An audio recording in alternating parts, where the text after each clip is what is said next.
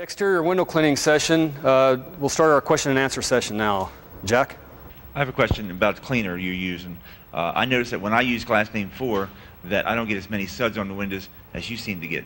Are you using a Glass Clean 4 type cleaner, or are you using more of a soap like a Dawn type cleaner?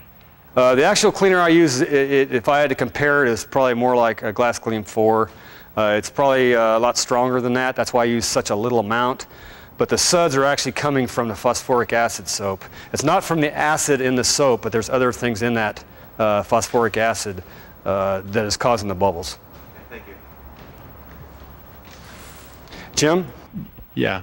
Dan, I had a question. When you were doing your demonstration on this window here, you were catching the debris on your Borchards brush, and then you were going back over on an upstroke with your brush. I was wondering, were you worried about any of that mortar scratching the glass when you're... That's another reason why we use window brushes rather than strip washers. With a window brush and the horsehair, you can get a lot of plaster and debris and grit on the brush, and when you put pressure on it, the debris will go around the bristles. To where using a strip washer, unfortunately, when you get debris in the strip washer, it gets stuck in the lamb's wool, and it has nowhere to go. Also, the strip washers are much harder to wash out. I mean, you guys saw how much stuff I had in this brush, and now there isn't one grit of sand in it. It's very easy to clean out. But as far as dragging stuff, you don't push hard on it, otherwise you probably would scratch it.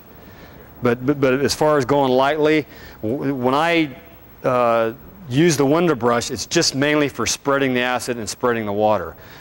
I don't use the window brush for scrubbing the glass. I don't want to scrub the glass when there's plaster and stucco on it. Same as on the inside. I don't want to scrub the glass when there's texture all over the glass. The texture won't hurt the glass, it won't scratch it. But by me scrubbing it, it turns it into like milk.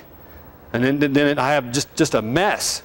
Where if I just wet it and soften it, then when I hit it with my scraper, I knock it off, and all that stuff doesn't end up back in my water. Usually, if the texture is really heavy, I'll carry a second bucket, a junk bucket. And when I start scraping, instead of holding my window brush up like I did out here, I will hold the junk bucket up, and I'll actually scrape 90% of it into my bucket. That way there, it doesn't end up in my water. Because if it ends up in my water, then I'm squeegeeing with dirty water, and your squeegee marks show a lot more. You can leave a lot of squeegee marks on the windows and get away with it, as long as it's clean water. Or as long as you're putting your squeegee where the mutton bars are. Or put the squeegee, as I said before, that's why I start my squeegee up here. Even when I take my cut across here, all this is clean. Why don't I start my squeegee here? That's right in your line of sight. You'll be able to see them. But if I start it up here, if I happen to leave a squeegee mark, it's out of the line of sight. So that, along the combination with making sure you have clean water. Take the time to empty your water, especially if you're a new window cleaner or just getting into construction. Don't do more than one house. You might even do a half a house. Change your water. It doesn't take 5 minutes to change your water. Another thing I want to bring up, we do use phosphoric acid on these outsides. You always change water when you go from outside to in. You don't want to take any of these chemicals that are in your water inside the house. You don't want to drip any water that has phosphoric acid in it on your stainless steel sinks or on your carpets.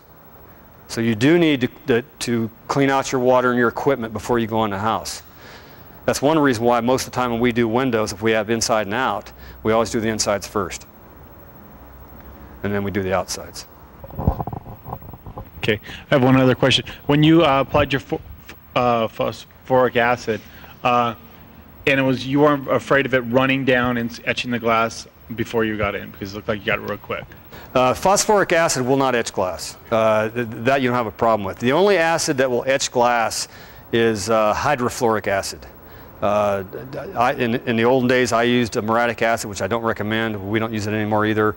But I don't know of any other acid that will etch glass besides hydrofluoric. Hydrofluoric acid, I do not recommend for anything, water spots or anything else. But we do have a water spot seminar coming up too. We do have some hydrofluoric acid. We'll show you some demonstrations on that. But for construction cleaning, we use phosphoric acid. Hydrofluoric, we do not use. Some water spot window cleaners do use it, and there is some drawbacks. Yeah, hi Dan. I'm wondering, I notice your broad knife there. Is there any prep you do between going from the outside to the inside? Because it's a little crusty and dirty.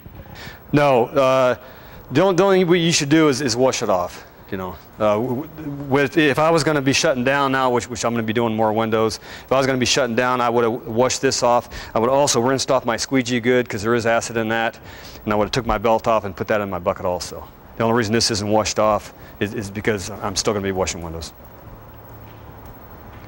But yes, this needs to be cleaned off. Otherwise, it will turn the broad. It doesn't hurt anything to turn the broad knife black. But yeah, you definitely need to wash this off. Another thing is when you do decide to finally sharpen your putty knife, it's very important that you do clean this stuff off before you use your file. You don't want all this garbage filling up your file unless you want to buy a file every week. If you take care of that 12-inch mill file, it'll last forever. So this is the kind of stuff you need to clean off real good and make sure it's dry before you start sharpening or flattening the end again. Okay? Larry? Dan, I actually have 3 questions. One is, I encounter a lot of baked-on tape adhesive on the frames. How do you typically, or do you typically address that a little bit differently than what you just showed us? Usually when we run across that, we have the plaster come back and take it off. If they have us do it, it is a painstaking effort to do it. The little putty knife sometimes works. Believe it or not, if it's on there long enough where it gets good and dry, it'll scrape right off real nice. But sometimes you don't have that luxury of telling the builder, well, hey, why don't we wait 6 months and I'll come back and pop it off cheaper for you. Well, the homeowner's standing there and he needs it off now. So if it's still gummy and has a lot of resistance still to it, then you will have to probably go to, unfortunately, maybe a solvent or go to a razor blade. If you're good with a razor blade and your angles, you can get most of it off with that, and then come back with maybe some type of solvent on a rag. But as I said before, I'm not recommending any solvents. You might want to go to the window manufacturer, find out what they okay. But we have actually used mild solvents on small amounts of tape debris. But usually we get most of it off before we use the solvents. Just solvent on a rag. Do not be pouring it on, and do not let it run down into the IG unit area. But beyond that, that's the only way we can handle that. Thanks. My second question is, maybe it's more personal preference, but just like washer strips, the wash brush comes in 4 or 5 different sizes. Is there something that's optimal for exterior? The window brush? Yeah. Size-wise, I like the 14. I've never tried a smaller one. I actually like the 14 because I've been using it for 41 years. But going smaller would just make me have to go up and down an extra time. And going bigger, I think it'd be too big for me to handle as far as on smaller windows. That's one thing I like about the size of that. The same thing with my squeegee. I know a lot of guys that'll say, you know, you got to have an 18, you got to have a 22, you got to have a 36, you got to have a 56, you know, or whatever it may be. I mean, you've got to get squeegee sizes that are going to be practical for what you do. You know, if I do big 12-foot by 12-foot plates, well, yeah, I wouldn't use these squeegees. I'd probably be up to a 22, or who knows, maybe something even bigger. I'm sure some of you guys have good suggestions for that. But for construction window cleaning on homes, this is the biggest window we hit usually. Custom home, you may have one, say this big, but I'm not going to carry around a 22-inch squeegee just so I can save 2 strokes on one window on a house. It just doesn't make any sense. With this squeegee, 3 hits, it's done. You know, if I go to an 18, sometimes I have a 16-inch window. Well, then I can't use an 18. So I've found out over the years the best way to go is an 8 and a 14. And usually the 8 I don't use very often. Sometimes they have little bathroom windows. Use the 8 on that. But for residential, for us anyway, the 14 and 8. So there is a reason we use the size we use. The window brushes, I'm not sure they come in too many different sizes beyond that. They might go to a 10. 10, 12, 14, 16 oh, is okay. what I've seen advertised. I think, oh, okay. typically. Yeah. If I was starting, if you wanted to start, you could start with a 12. I wouldn't go any smaller than that, and I wouldn't go any bigger than a 14. Because starting out, it's a little bit to handle. I mean, your arms get sore, and, you know. Another thing is you'll notice, as I said before, when you clean out this window brush, it's so important to clean it out We have safety meetings here every other week, and we have tool check meetings to where I check my guys' tools. And if I pull a window brush out of their bucket and I can take it and go like that and get much water out of it, that's not good. You need to get water out of your brush. Same as the sponges. If I pull the sponges out of their bucket and I squeeze them and get a lot of water out of them, that's all that moisture around all your stuff. And you don't want to do that. So I tell the guys, make sure you get all this stuff cleaned up. With some of the custom home builders that I work with, there are times, just like when a contractor who needs power is on site, they need to bring their own. There are times when I encounter a custom home where for some reason the water is not on. So do you guys typically bring on board as part of your toolkit? In our building in the last 10 to 15 years, usually everything is there. Before that time, we didn't have power, we didn't have water, we didn't have heat in the houses.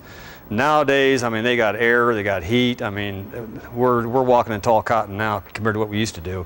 But every so often we will hit a job, a custom house or something where they say, we don't have water, can you bring it? And usually what we'll do is we have these 5-gallon buckets, and they actually have, if you go to some catalogs that sell this type of stuff, they actually have buckets that'll snap on, and they have screw-on tops. And it works out great to be able to just put water in it, screw on the top. If it falls over in your truck, it doesn't go anywhere. Plus, during the winter time, I always tell my guys, take hot water. I don't care how cold it is outside. If you take hot water, it makes your day go really good. And hot water squeegees better than cold water. If it's a cold day and you're using hot water, squeegee's great. It keeps your hands warm. Is that it? Yes, thank you. Just one quick question. You mentioned, you know, the mill file. Is that the I mean, is there different, I mean, obviously there's a coarse file. Is there a perfect file to be using to file that down? Yeah, this is a fine 12-inch mill file. A fine 12-inch mill file. So it's a mill file, but it is the fine. They do have, yeah, they do have medium and coarse. But you want the fine, and you definitely want the 12-inch. They sell 8-inch and 10-inch, but I highly recommend the 12. It just gives you another 2 inches to shove that knife down. The 10-inch, you can just go a little short strokes. So you want to go to 12. Greg. Yeah, also one other question about your phosphorus fluid over there. How does that contend with silicone, and how do you contend with silicone? The phosphoric acid really doesn't have any effect on the silicone that I know of. But that being said, we don't have a whole lot of problem with silicone on our jobs.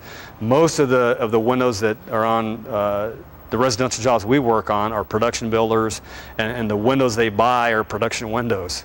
So they aren't custom windows and custom frames. If you get into, are you talking commercial? Either one. I'm just wondering how you contend with it. Yeah, some window manufacturers still use silicone. All the ones I have, they don't use silicone. So we actually don't run into silicone. Years ago, we did have a problem with that, where they weren't just, I know Like-It windows used to leave a big beater all the way around the window, and we used to have to cut that back, and it was a real trouble. They're no longer in business, but that was really hard to take care of. Plus, the guy had silicone on his hands, and he'd keep touching the glass. We had to get that off. And it just got to a point where we just told the builder, you know, we're going to charge you extra for that. It's going to cost you an extra $100 a house or whatever it may be. And when the builder has to pay that extra buck, and I said, all you have to do is tell that glazer to keep his hands off the windows. He should be delivering these windows without that silicone all over. So I'm going to charge you to do it, or you can tell him to clean up his act. And 9 times out of 10, the builder's going to say, wait a minute, I'm going to talk to the glazer and have him clean up his act. And usually that takes care of it. But in the last 10 years, I haven't run into silicone at all. Commercial, you will a little bit more, but in residential, no. Larry. Dan, I've run into putty on French doors with custom builders, so I've taken to using a glazer's tool. Is that typically what you guys use? We don't get a whole lot of that either, but we do run into that once in a while. Usually on French doors. It's a single divided light French doors. And usually what we do on that is we'll take our single razor blade, like this one, and we'll cut all the way around to cut it back. Then I'll take that little putty knife I had, and instead of putting that little right angle at the end, I'll just let it go all the way out to a point. And when you get done razor blading it back, you just take that point and just go all the way around. It just trims it off very nicely. But like I say, we don't run into it very often, but if and when we do, that takes care of it. Quick, very quickly. Any more questions?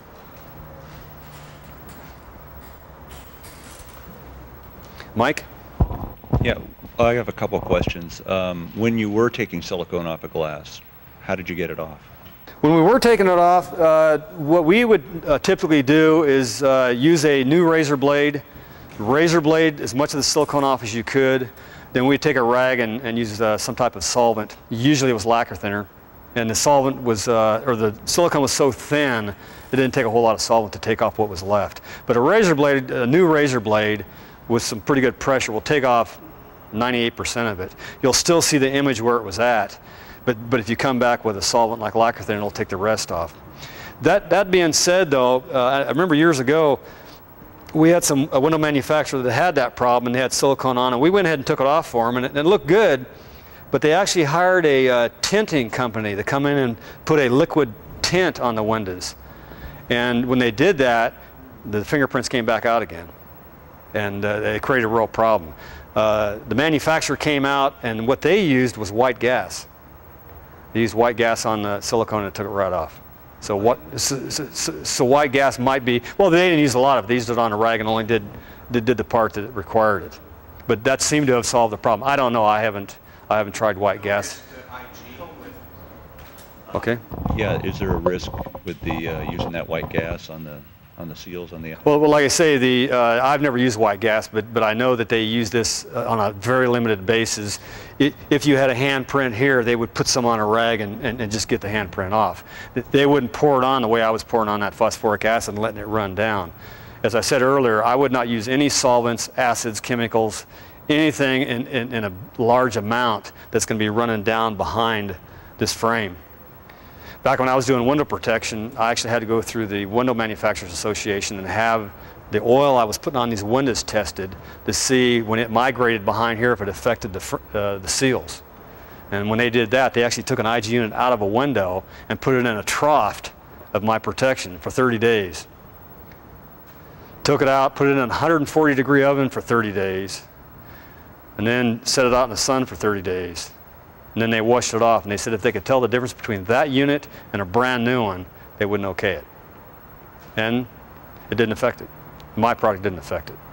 But there was other things that came up beyond that. But the IG unit manufacturers will test the product. If they get a lot of windows that are breaking down at one time, they will do the testing. That's one reason why I got out of the window protection business with this oil.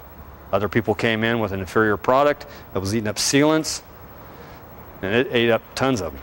And there was some real problems. So the window manufacturers just said, no more. They're not going to take a chance. Any more questions? Yeah, I have a question on procedure.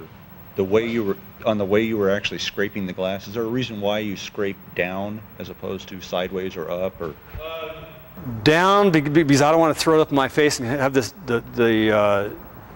any of the debris go any higher and land all over me, so I'm trying to get it to come down, and I don't really want it on the glass above me. I want to keep bringing everything down. As you notice, when I wet windows, I wet it from the top to the bottom also, you know.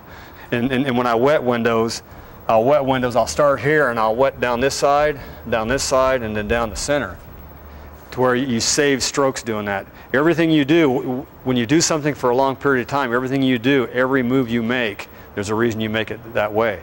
Where I have window cleaners that I'm trying to teach, they'll put the brush on the window like this and just scrubby-dub-dub over the whole window. You know, and I'm going, what are you doing? You know, I don't care how you wet the window down, but have a plan. And to answer your question, the scraper's the same way.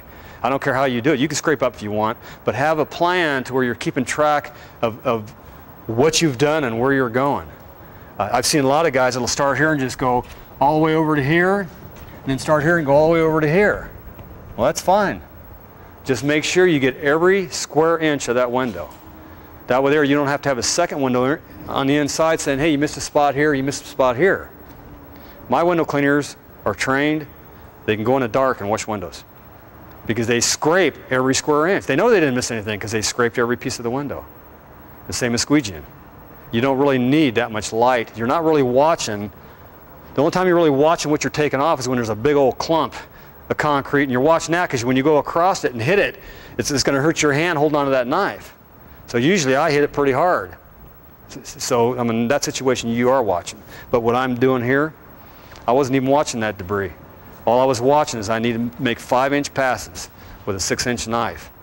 Sometimes I can get to 5.5, but you don't want to push it too much because then if you leave something behind, you got to go back and pick up that one little bit. But scrape all of the water off the glass. But how you do it, no, it doesn't matter. Just try to make yourself a pattern that works for you.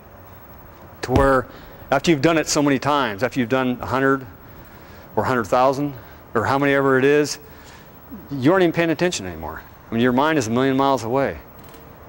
A million miles away. Okay, that leads to my next question on the way you squeegee. Because you came over to the top, to the corner and stopped.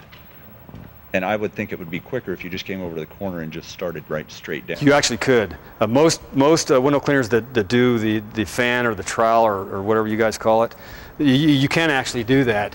But when you come across here and then come down, it would actually save you one space. But what I'm trying to do is get this thing turned around as quick as I can so the water is being pulled away this way. That answer your question? So you can definitely save some moves. That's why on this window here, when I squeegee down on all 3 strokes, I came all the way down, I went all the way to the bottom. Where on this one here, sometimes I don't do that because this area here is just too wide. Kind of like on the inside windows when you have windowsills. You can't squeegee all the way down because you hit the windowsill. But anytime I can take advantage of that, I'm going to do that. It saves me 1 stroke. And 1 stroke's not much. But when you do 100 windows a day, that's an extra 6 windows. You're not working faster. You're working smarter. You're paying attention. Jack? I know you're a creature of habit, and you have your broad knife there on your right-hand side. I know we talked before this, and you said that some of your guys wear them behind themselves. Exactly. And it is creature of habit. And even me, if I was back washing windows again, I need to put it in the back. Having it here, I like it here because I can get to it, but the disadvantage of having it here is when I'm picking up my bucket, I'm catching my arm on here and I'm putting little scratches in my arm. I don't have any yet, but I'm sure by the time the seminar is over, I will have scratches in my arm here. So my guys had the same problem when I was teaching them, and they didn't like that. So they said, well, what we're going to do, we're going to switch it. So they put theirs in the back so they don't have to worry about that, and they put their 8-inch squeegee on the side. I just thought it might be a good hint for guys who are watching the video. Exactly. You definitely want to put it in the back. If you start out that way, it's definitely the only way to go. The only way to go. It's kind of like my little knife. You know, the only way to go is put it on that clip. And I said that, and as soon as I got out here to do it, into the bucket it went. You know, kind of like old dog, new tricks. So, Jason. How do you deal with pre-existing scratches when your guys are out cleaning windows on a regular, not a tempered glass, but just something maybe from the masons or something? Pre-existing scratches, most construction jobs, especially if they're as bad as these windows are, will have pre-existing scratches. The way I handle most of my pre-existing scratch problems is my guys will do a couple things. One is they all have worksheets that they go out during the day, and they must report on their worksheet if they have a scratched window in a house. If it's more than 1 or 2 windows to where they're cleaning windows and it's a lot of scratches, they will call the office, call my office. My office will call the superintendent and bring them up to speed before we go too far. The advantage that I have on scratch glass is the builders we're working for build hundreds of houses. So the tracks are anywhere from 50 houses. I've got one builder, he's building 10,000 houses on one job. It's different phases and different style houses, but it's huge. So when I run into scratch glass, if there's any question on it, I'm called out, and I will go out and check the scratches, and I can usually identify where they came from. But if not, I will go out to the houses we haven't cleaned yet. I'll go out to the houses that haven't painted yet. I'll go out to the houses that haven't been textured yet, haven't been sheetrocked yet, then all the way down to where they're delivering them on the job. And I will track down where they're coming from, and I will show the superintendent where the scratches are and where I think they're coming from. But usually there's a tall tale sign where they're coming from. And when I help the superintendent out, if you have a house with 10 windows with scratches, and you say, okay, come on out, I'll show you what I found out. If you show them 6 or 8 of them, the different ways that they had scratches, then he's not going to worry about the other 2. And I just say, I don't know where the other 2 came from. It might have been from a guy dropped his knife backwards, you know, mistakenly. You know, I don't know. But if he's doing it on a regular basis, I guarantee it'll be every window in the house. So it's just something small like that. But I usually try to tell my builders as much as I can to help them out. Your texture guy's doing it. A lot of times what'll happen when they're wrapping a house, when they do stucco, the chicken wire and paper, they'll drag the chicken wire across the glass, and that'll cause it. And I'll find that back where they're wrapping the house. See? I mean, who else could have did it? Or if they sheetrock a house on the inside, and they'll texture the walls. When they get done texturing the walls, what they'll do is they'll take a sanding block, it's about this big on a pole, and they sand all the texture down before they paint it. Well, they also sand down the window jamb, and then they sand the corner down. Well, when they sand the corner down, the end of their pad hits the glass. And it took me almost 2 years to figure that one out. But I noticed there was scratches 4 to 6 inches all the way across the side, all the way across the top, and down this side here. There was none on the bottom. I'm going, well, why isn't there any on the bottom? Well, there's no sheetrock. That's the windowsill. He only sanded the 3 sides, and it was 6 to 8 inches. So we finally tracked that one down. But I had a hard time figuring it out because it was upstairs, but it wasn't downstairs. And you had the same guy doing the sanding. Well, I figured out finally why that was, because upstairs this builder uses 2x4s, and downstairs he used 2x6s. And the 2x6s moved that wall out 2 more inches, and the pad didn't make it to the glass. So the longer you stay in this, there's little tall tale signs that'll show where it's coming from. Most texture people, when they shoot texture, they'll cover the windows. Every once in a while, the cover will come off, and he'll shoot maybe this much on a window. Well, the guy doesn't want to get in trouble, so he'll pull out his scabby-looking scraper while it's wet and just knock it off.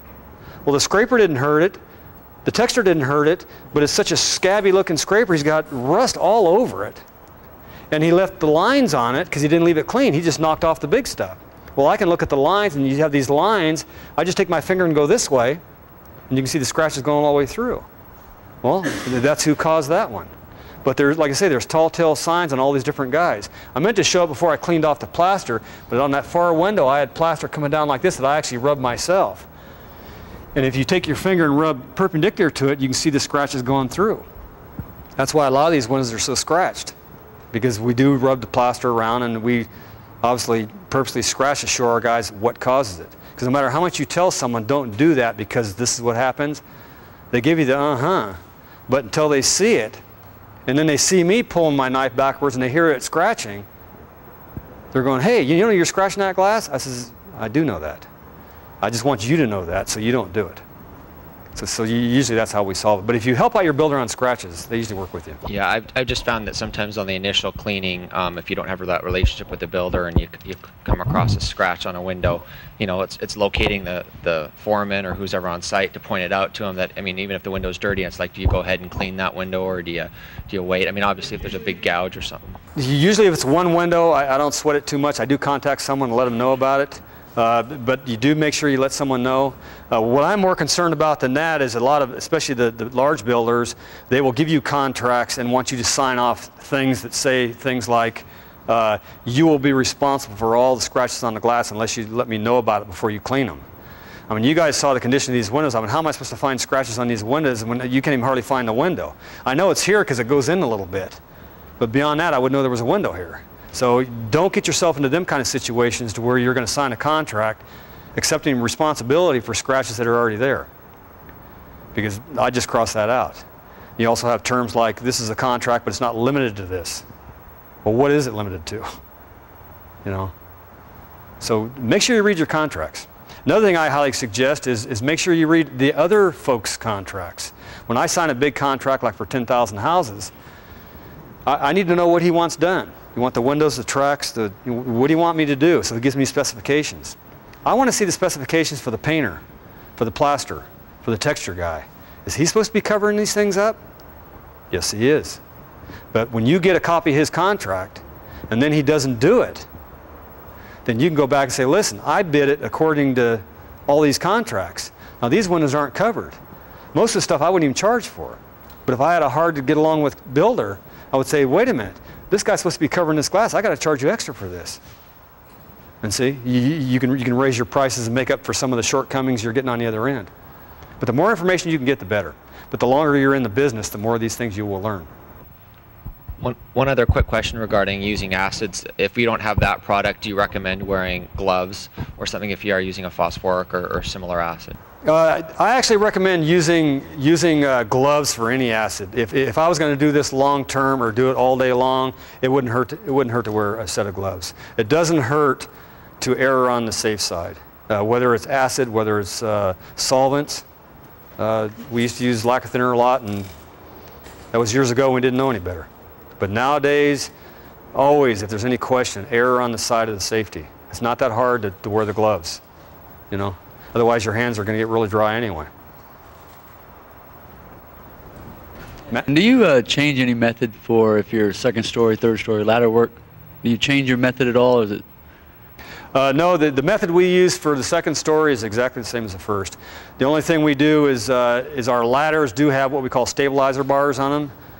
Which I really favor them over ladders that come to points. I know a lot of window cleaners use stacked ladders and ladders that they can stack and use it on a point of a corner.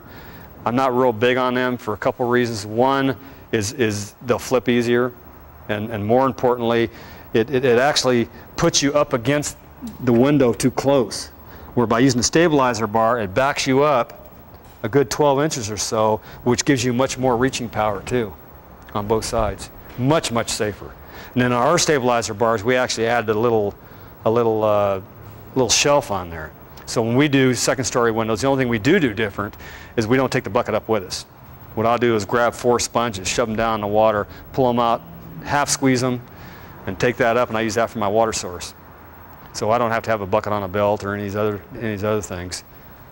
This way here I have fresh water on every window. Then when I get done, I throw them back in there, move my ladder, grab the sponges again. This way you have plenty of water. Use 2 of the sponges to wet down, use the other 2 to wet down the second time before you squeegee down. But beyond that, no, the scraping and squeegeeing is exactly the same. Any more questions? Okay, that'll be the end of the exterior construction window cleaning seminar. Thank you very much. Appreciate it.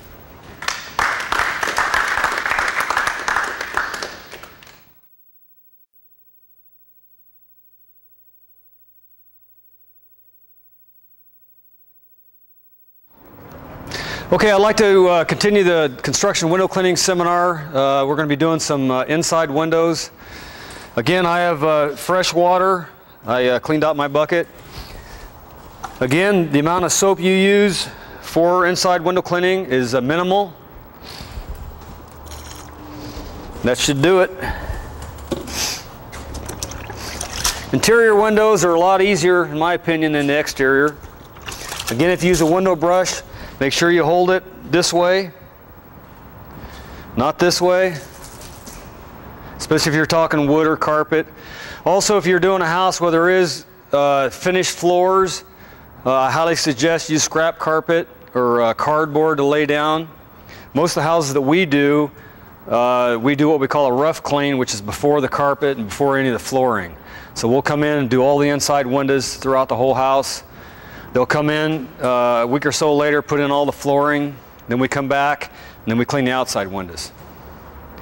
And then on the final clean, we'll come in and give both sides a wash job. But anytime there's anything on the floor, always make sure you cover it up. And when you leave the job as clean as the way you found it, which means not just the window, but any window sills, your aprons, the walls, baseboard. Okay.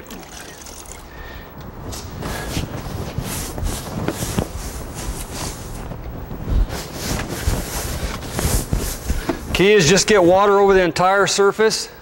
That's all you're going for. You're not going to scrub the window. That's not what you're going for, because then your water turns all milky. Depending on how much texture and paint is on the glass, you can either do it the same as you do the outside windows, scrape along the top, down one side, and then start your patterns. Or sometimes, if there's a lot of texture, a lot more than this, what you can do, let me grab my bucket here.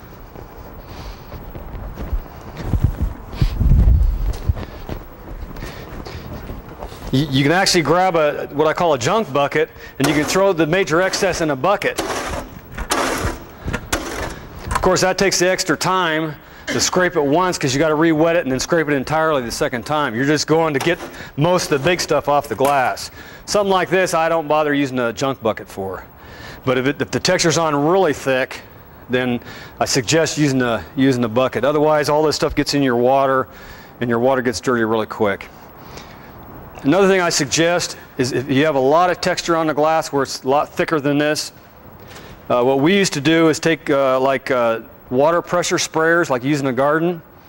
We fill them up full of water and put a little bit of soap in them, and we go throughout the house and we wet all the windows down, the entire house. And then when we come back to do the window cleaning, the stuff is so soft it just falls right off. I'm not going to use the junk bucket. There's really not that much stuff on these windows.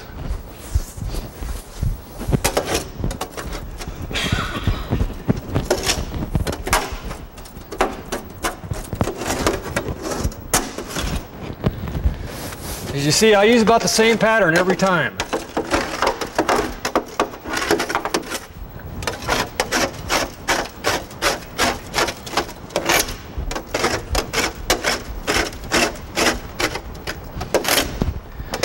And again, doing the construction window cleaning, you can use a razor scraper or the old-fashioned way, a putty knife. These window frames are pretty clean, so I didn't bother going through the cleaning on them. When we do that third window, I will go through that. For the windows that are bad, it's important to know how to clean them and how to wet them down also. But on these first two, I'm not going to do that. I like to squeeze out several sponges before I start wiping down my window frames and squeegeeing.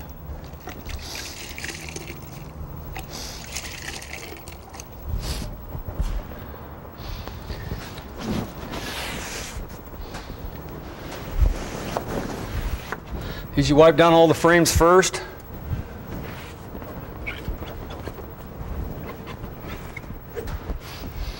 then when your sponge is, when you're about done and the sponge is dirty, rather than throw it in your bucket, what I like to do is try to get rid of some of this excess stuff now with this sponge, because it isn't any good for anything else anyway.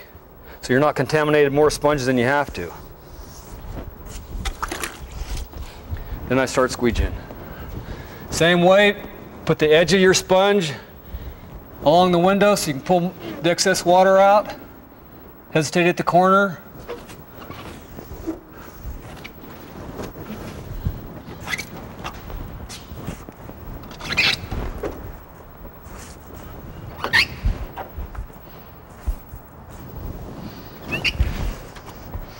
Then on your last stroke, always go towards the center of the window.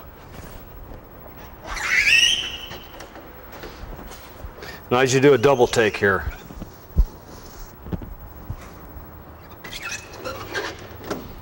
Never go this way because you run into your wall.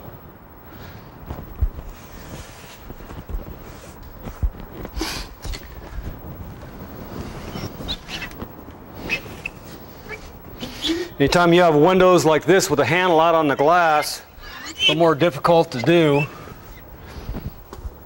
All you can do is just kind of go around it. You can even touch it up later with a surgical towel. Usually what I'll do is go around and clip it at the top.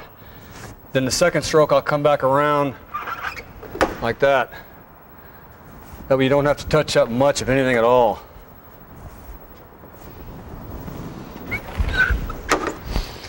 Usually when you get down to here, there's so much garbage and stuff here, I like to get most of that out rather than squeegee it up against my frame. See, all you have now is moisture. This is a little tougher too because this is a little wider.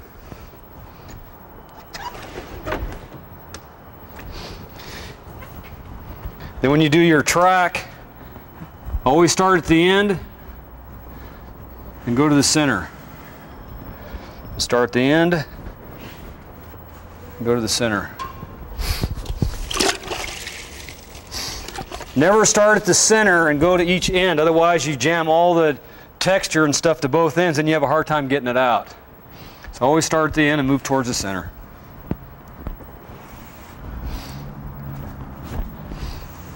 When you're done, hit your windowsill. It's very important, especially on stained windowsills. Make sure you get the front good. Up underneath, get your apron. Anything on the walls, your baseboard. Don't leave anything behind. Last thing you want to do is start a war with your painter. Okay?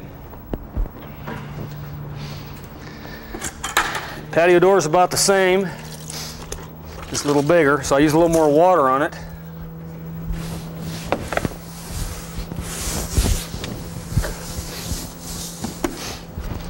Try to use a lot of water, but only go over it one time.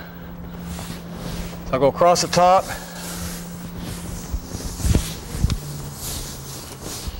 Don't keep doing this because you muddy up the water.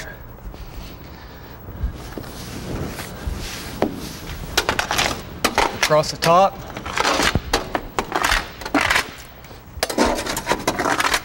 Down the side.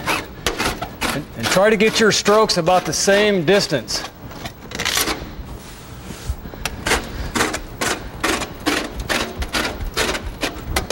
And having the mutton bars makes it kind of easy.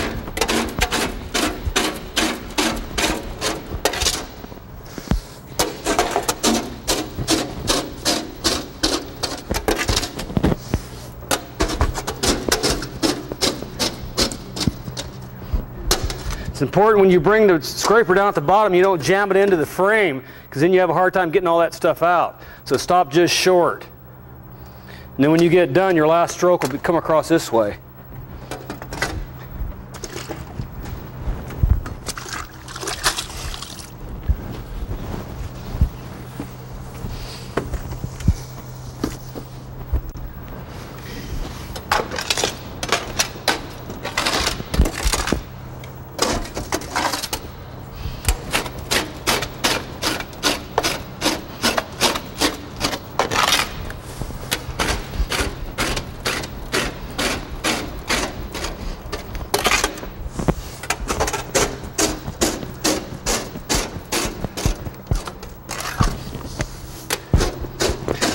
You'll find what distance works for you as far as these strokes. Some guys like to go a foot, some guys like to go 2 feet. But try to keep them at a reasonable distance, but whatever is comfortable for you.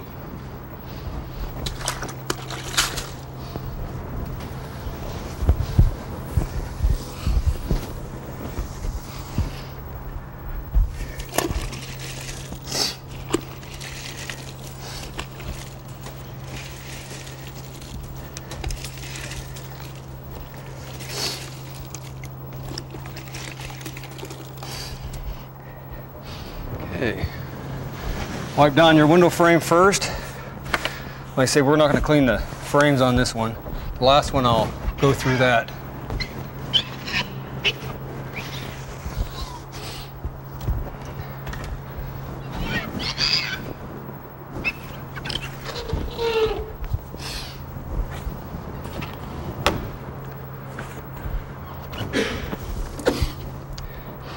Say when you come down the window, angle your squeegee so the water goes this way, so you have control of your water.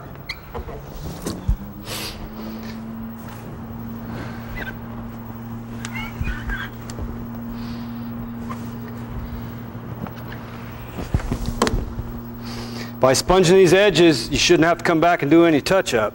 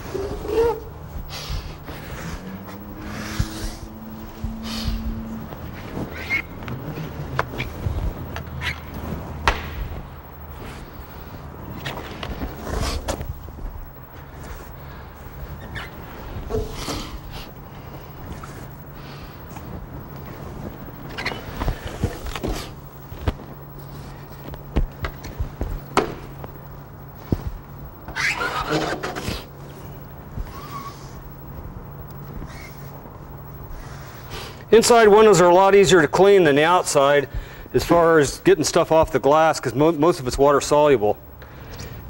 For the outside, you may have stucco to deal with, which means you got to get into the acid use.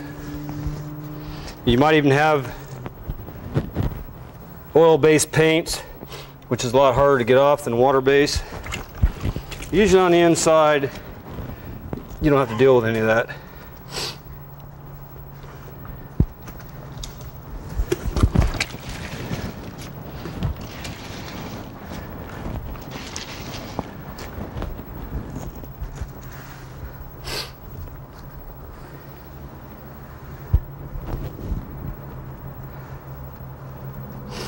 Like I say, on your tracks, work from the ends to the center.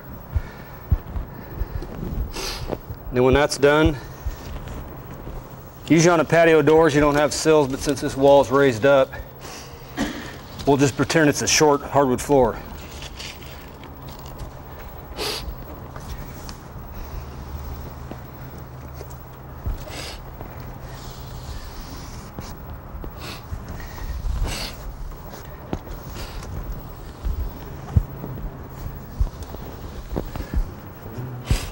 Like that. And the last one. If you do have window frames that are that need to be cleaned, you wet your window first, just like usual.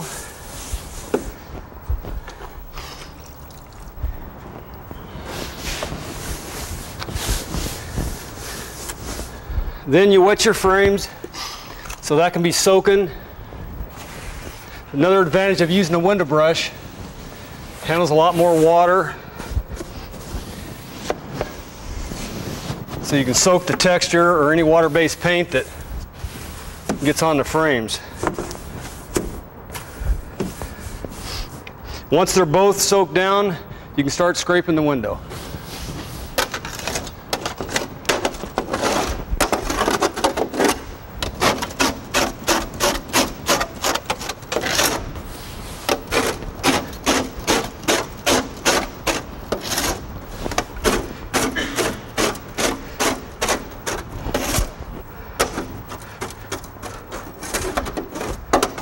Also, one thing I haven't gone over, when you hold your scraper or your broad knife, I usually hold it kind of like a ping pong paddle. It makes it to where you can go across the top easy, you can come down this way easy. Just makes it real easy if you hold it like that. It just makes it real easy to have more options.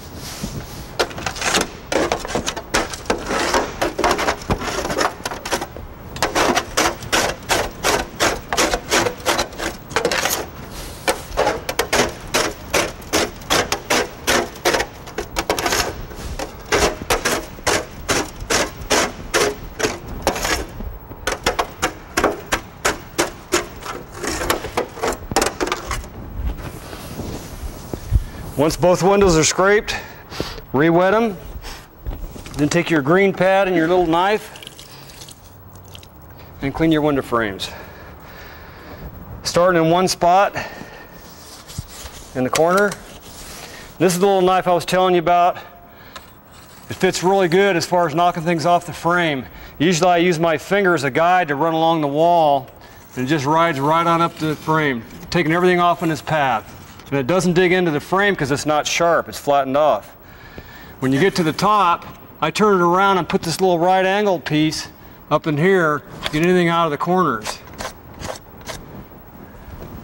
And then use your green pad over the top of it, just to make sure you got any small things. Keep your green pad off your glass though. Once that side's done, then I do the top. But anything sticking up over the surface of the frame gets popped right off. Because this little putty knife is squared off. And then go over it again with your green pad.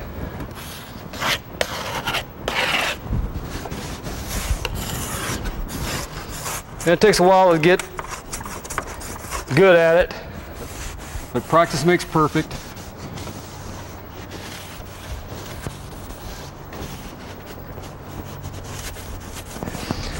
Usually I go ahead and take care of my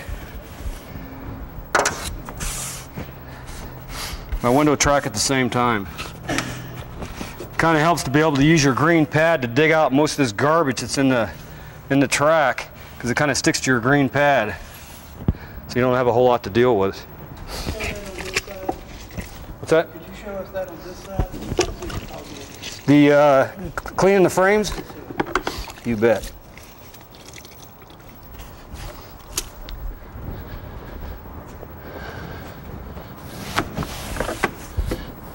You wet your glass first, then wet your frames, and the reason you do it that way is that way when you're scraping your glass doesn't need quite as much time to soak. You know, you don't need the soak time. But on the frames, you do need soak time. So we wet the glass, wet the frames, then scrape the glass, re-wet the glass, and then when you come back and do your frames, it's a lot easier. But the little knife we use, it has this right angle on it to help you get down into these areas where it gets all the way to the corner. And lots of times where you have texture, it's down inside the corner and it's hard to get out. Well, with this, it makes it very easy. And you just bring it out 6 or 8 inches, so it's clean up to there. Then what I do is use my finger as a guide, and I just shove it right on up the side of the window and bring it down the other side like this.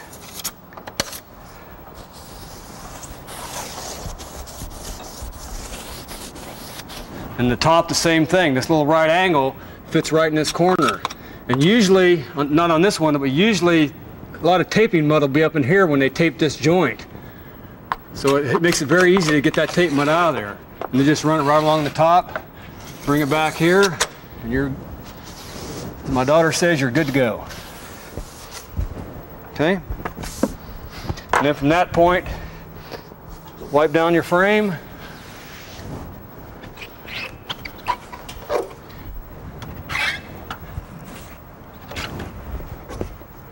And squeegee your window.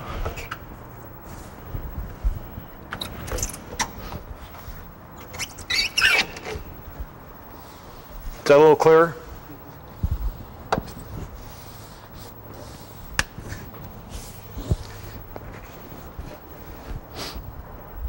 Okay, where was I? Okay, this window frame's been cleaned. So once both the window has been scraped and the window frame has been cleaned, you need to come back and sponge everything down. You always start out by sponging down the window frames first.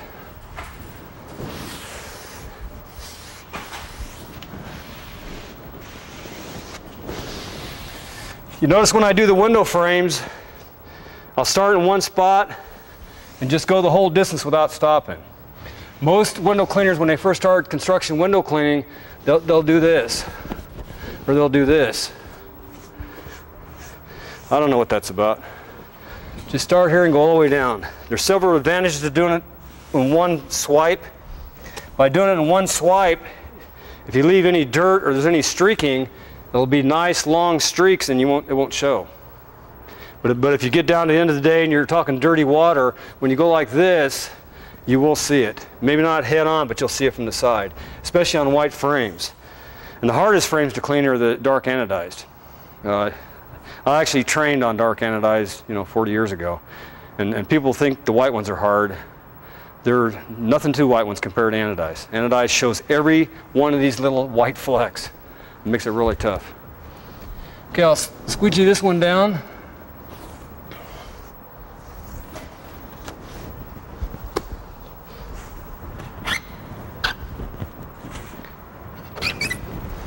Also, I should have showed you, when I'm doing my squeegeeing, I always wipe my squeegee off before I put it on the glass again. You must do that. Get the excess water off. Otherwise, you'll leave a mark where you set your squeegee down on the glass. Again, I wipe off all the junk off the glass before I squeegee it the last time. And always go from the outside to the center. Once that one's done,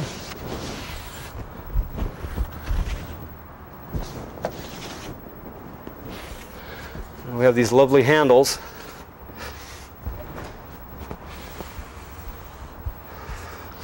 Each time you're done with the sponge and you're ready to throw it in your bucket, you might as well use it to pick up some of the garbage that's on here so you don't contaminate cleaner sponges doing it. That way you're getting all the garbage off the windowsill as you go, rather than have to wait till you're completely done and then you got a lot of it on there.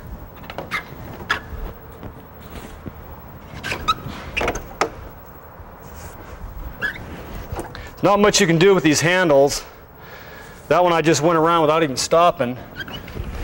You can always come back later and do any touch-up you want to do. But if you have a whole house of them handles, what I recommend is go around them like I did on that one and just keep going. I don't even carry a rag. Just keep going, and when you're done with the house completely, then come back and touch it up. And the reason I like to wait to touch it up is because when you come back it's dry. And when you touch it up it won't smear. If you do it when it's wet, it does smear. You may not see it, but it smears, and then you can see it when the sun hits it at the right spot.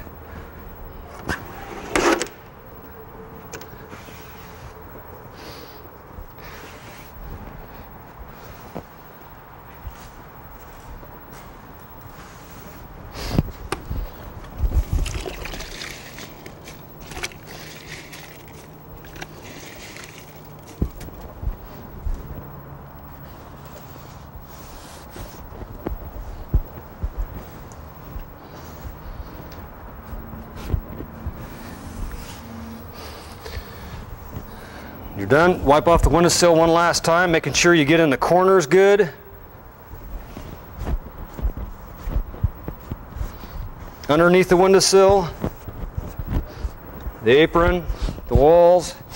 See here we have stuff on the outlet. Get that off. In your baseboard.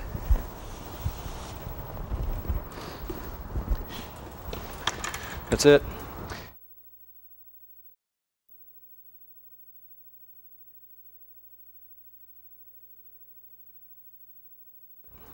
Any questions, anybody? Jim? Yeah, Dan, so when would you go back in, open the window and get the other side of the track? Usually the way we do our end of the construction window cleaning, like I say, we do 3 different cleanings. We do what we call a rough, a final, and a fluff. Usually what we do, the window cleaners work with other cleaners, and usually they come in, the other cleaners come in first, who work for us, and we actually come in, pop this window out completely, vacuum the tracks out, put the window back in. And as far as sponging this one after, on the final clean we do that. On the rough clean we don't bother because we're going to re-clean the windows again and junk's going to get down there again a second time. And if we vacuum all the garbage out and it's pretty clean, we don't really worry about that until the final clean. But on the final clean, yes. When we come back and just do a wash job, we vacuum them again, we do the wash job, we sponge this side out, open it up, sponge that side out. Then when we close it, we hit this one more time, because usually it takes water back and forth. Yeah, so you're actually cleaning this window 3 times then? Actually, what we do to save our contractor money, they try to get us signed up for 3 window cleanings, and I tell them that it'd be cheaper to do 2. And the way we do it is we do the rough clean, which is just the inside windows on the rough clean before the carpet. And then on the final clean, that's after the carpet. On that clean, we only do the outside windows. And then on the fluff clean, which is when they walk the house with the homeowner, we come back and we re-clean both sides. So they actually get 2 complete window cleanings. We are doing windows 3 different times, but a lot of times the builder wants the outsides done even on a rough clean, and that's fine. But I'll be more than happy to oblige. You know, but usually there's a lot of contracts we sign, that's the way they want it, and usually I'll talk to the superintendent who's running the job and say, listen, this guy's throwing away $110 or $140 a house. If there's other things you'd like us to do, you're the guy I'm trying to please here, because you're the guy trying to get the house signed off. So usually we'll work deals with him where we will not do the outsides on the first one, and then if he needs some favors down the line where he needs a house recleaned or something like that, or maybe we fluffed the house and then before the walkthrough, carpenters went in there and messed it up. He says, hey, Dan, I'd like you to go over to lot 23 and take care of that for me. You know, we send 2 guys over there for an hour, no problem. But I find out it works much better that way, because that way there you're working together, you know, rather than me always saying I'm only going to do what's in the contract and him always saying you're going to do what's in the contract. I read your contract the other day and this is what you're supposed to do. You know, you're much better off trying to work with your builder. And the office, the big thing they concentrate on is the dollar. You got to get to them, you got to get by the dollar. If they accept your bid, they are really out of the picture. The one you need to please is the superintendent. If you please the superintendent, the next project that comes up, if you've done 70 houses and then they start another project, the office is going to ask that superintendent, hey, you had fields on that last cleaning, how were they? Did they get the job done or they didn't get the job done? Office doesn't know if it was done at all. All they know is if they hear complaints, either from homeowners on walkthroughs or from the superintendent saying, I don't want this cleaner again, then you got a problem. So if you please the superintendent after you have the contract, that's the key. I tell most of my builders, I really don't care about the specifications once I'm in. I will work with the superintendent and we can adjust, we can trade, because it's to his best benefit if he needs me to do some trading. So we will do some trading. And we'll put it in our database, you know, exactly what it is we traded. And we do keep close track of what's going on. And usually we come out on the high side of it. So it's just a way to pick up a couple extra bucks. But kind of like vacuuming the tracks and stuff out. You know, they want the tracks vacuumed out all 3 times. I mean, it's silly. You know, we vacuum out the first time because all the sheetrock dust and sawdust and cutting the rafters and all that. But I mean, after that, it's silly to do it the second time. But it's very important to do it on the fluff clean, because when a homeowner comes through and walks the house, it's like checking the ashtray in your new car. You know, if there's a cigarette butt in there, we have a problem. So, okay, does that answer your question? Oh, yeah, right. Any more questions? A lot of construction is different in different parts of the states. I know in our area we have very few houses that have the texture like that. Ours is more of a problem with paint. Now, does the method that you're using with the broad knife and the soap solution work on paint? Yeah, the paint you're talking about, if it's wall paint, it's usually not a problem. It's all water based. I know a couple gentlemen was talking earlier today about a lot of their windows have all wood here, same as this, all here, to where if the paint is from that, it's probably more of an enamel. It's a little harder to get off. If it's just a little bit, you know, thrown on there, the broad knife will cut it right off. If it gets down to where it's pretty thick, usually it'll take that off too. But if it gets down to where it's very thick and pretty wide, what I usually do is just pop off my razor blade. After I've wet everything, if I see a big thing of paint and I know it's really thick and I'm gonna have trouble with it, I just take my razor blade and I just make like 5 passes through it to just kind of break it up. Then I just re-wet it and I take the broad knife to it. But by the time I'm hitting it with this here, I'm reaching for the knife.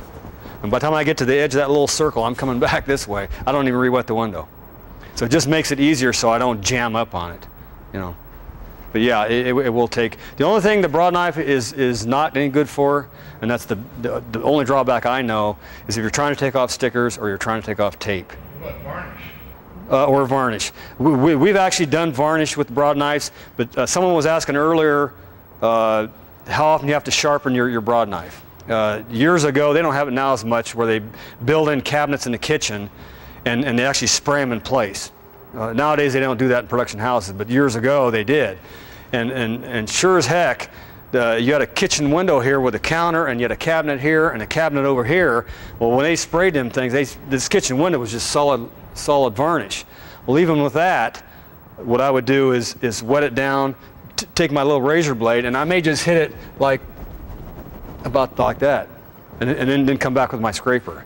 But that's where it's key to have a sharp scraper. If you've cleaned a house and you hit that window last, the scraper ain't going to do it. Where the razor scraper would definitely have an advantage. The only thing with the razor scraper, though, is since the razor comes to a point, if you have any nicks on that at all, it doesn't scratch the glass, but it'll let that varnish go through, and you'll have lines of varnish here you missed, which is no big deal. You just go back and scrape it a second time. You know, that's not that big of a deal.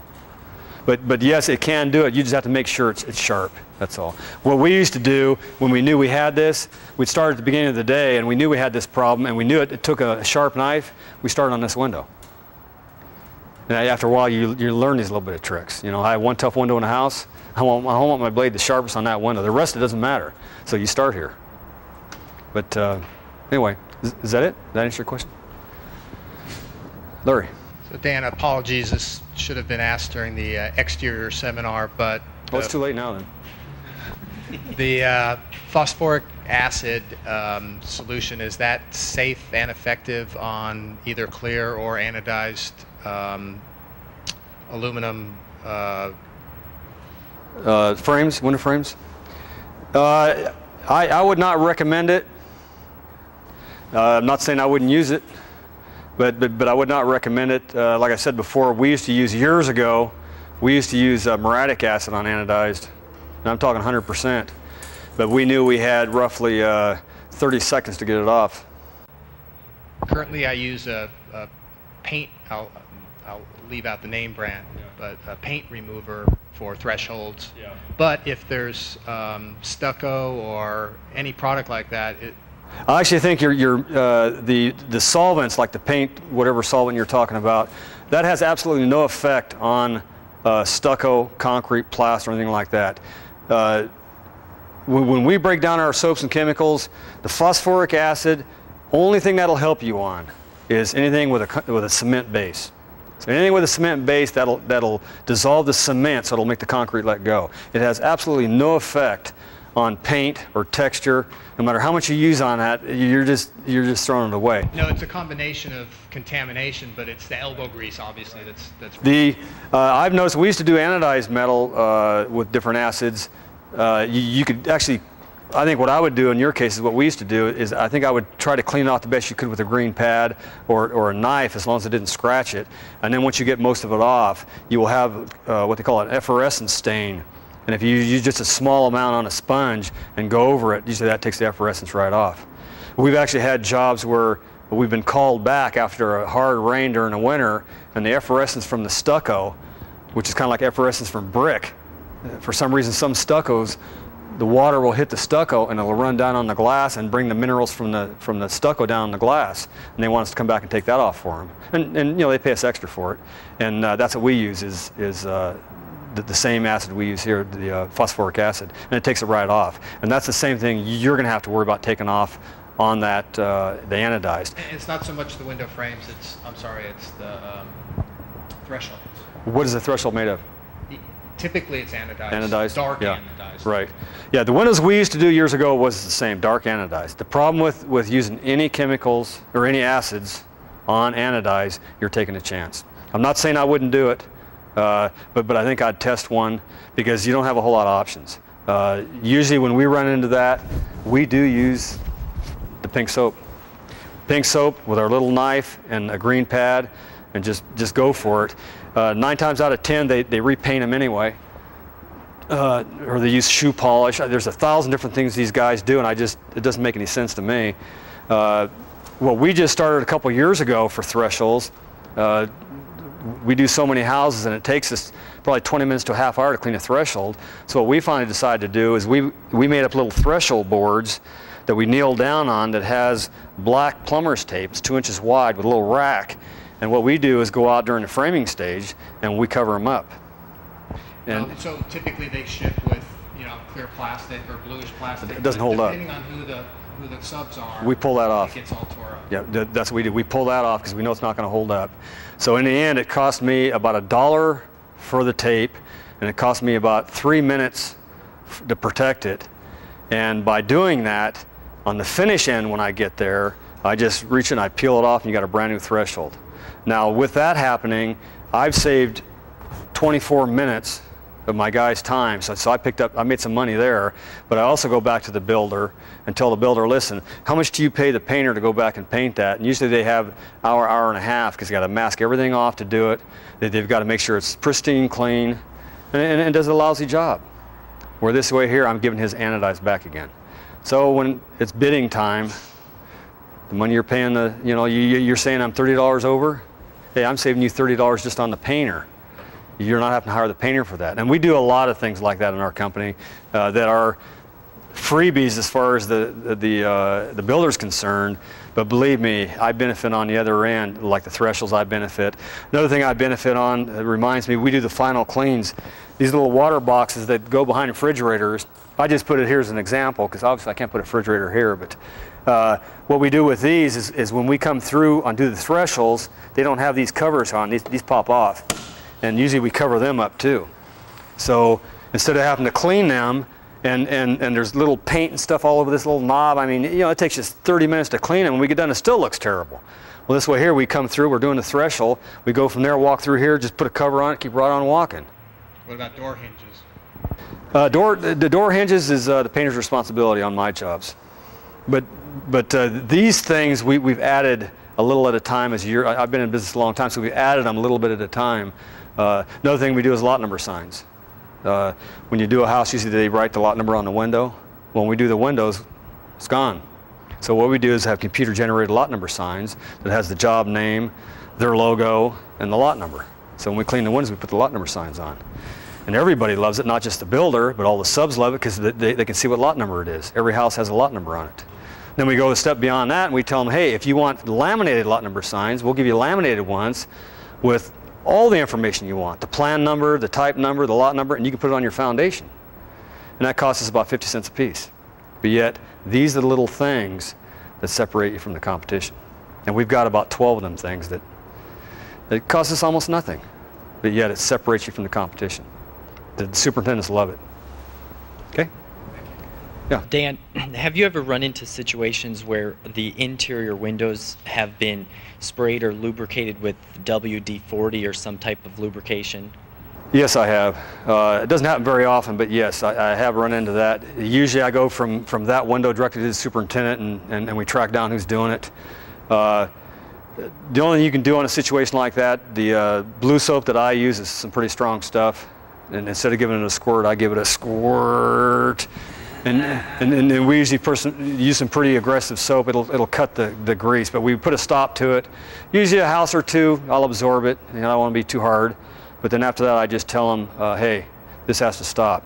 I had a job the other day that we had a problem like that, but instead of oil to keep the stuff from sticking, they used, you won't believe this, they used spray glue, okay? And what they did is they came in, I'll go over here and do it. They actually came in and they took spray glue and they sprayed the glass like this. Then they took newspaper and they flopped it on the glass. See there, now it's protected. So we were actually fighting that for a while. I mean, I'm not sure what the guy was thinking. Maybe he needs to change his brand of smoke or something, I don't know, but something is definitely wrong there.